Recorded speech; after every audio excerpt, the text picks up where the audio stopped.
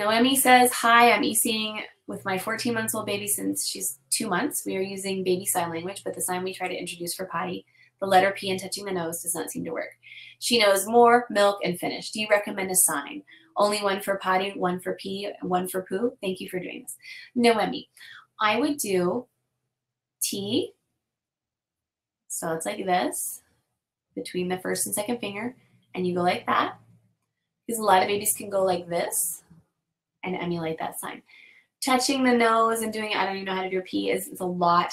I mean, I don't think my 13-month-old can touch his nose or know where his, I mean, it's a little bit too complicated, but here, this is easy, right? I recommend a sign for going to the bathroom. Hey, I need to go to the bathroom, point at the bathroom. I recommend a sign for potty, for pee and for poop. This is for pee and for poop, it's toilet. And you can separate them out if you want to do poo, it's like that.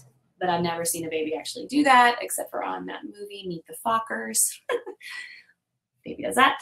That's actually where I learned it. But yeah, do this one for both of them. And yeah, waving goodbye is hard. Oh, the chest slap. That's another good one. We could even do a diaper slap, but I don't know if you want to do that. You'd be walking around like Michael Jackson all over your house. But pick something and then be consistent with it.